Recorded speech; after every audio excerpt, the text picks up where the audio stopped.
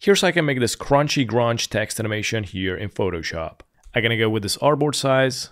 For the font, I'm gonna go with Nickel Gothic Variable Condensed Oblique. It's a free Adobe font you can download. I'm gonna leave a link in the description. And now I'm gonna go to the adjustments, scroll down, I'm gonna go and select invert, press and hold shift, I'm gonna select all the layers, a right click, convert to smart object.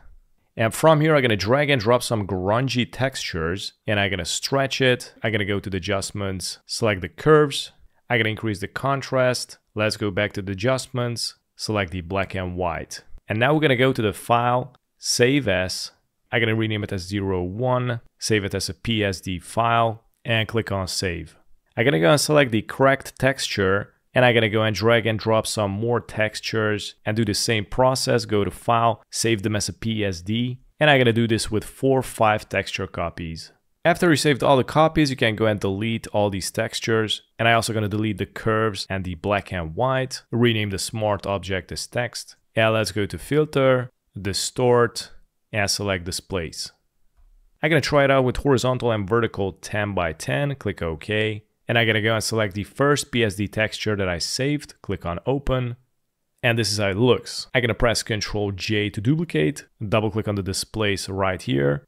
Here you can increase it or decrease it if you want and change up the values. I'm gonna try it out with 20 by 20, click OK. And I'm gonna go and select the second PSD texture, click on open. And check that out, press Ctrl J again, repeat the process, double click on the displace. For example, I'm gonna decrease this maybe to 15 by 15. Just change up the values and make it inconsistent, click on OK, select the third one, and so on and so forth. And as you can see, we got the 5 copies. I'm gonna press and hold shift, select them all, collapse them, and now I'm gonna go to the window and select the timeline.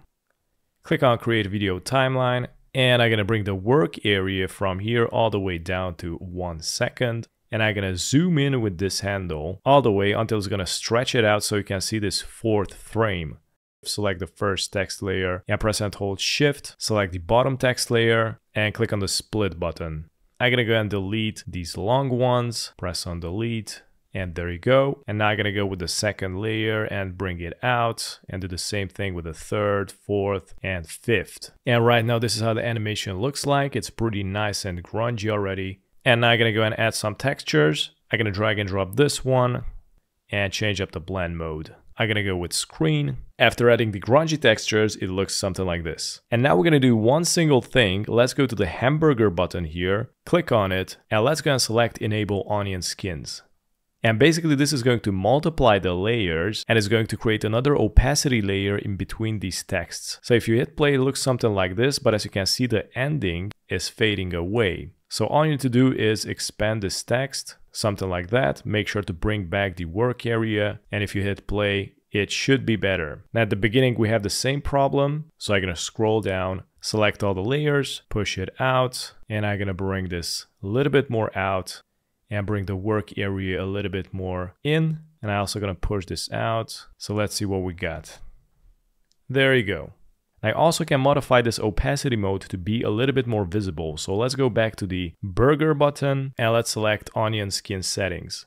And as you can see, the blend mode is on multiply. So if you change it to normal, it is going to lighten up the composition, but I'm gonna go back to multiply. I kind of like it this way. And we're gonna go and increase the frames after to 3.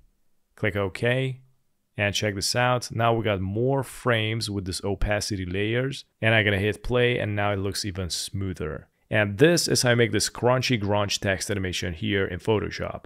Thanks for watching.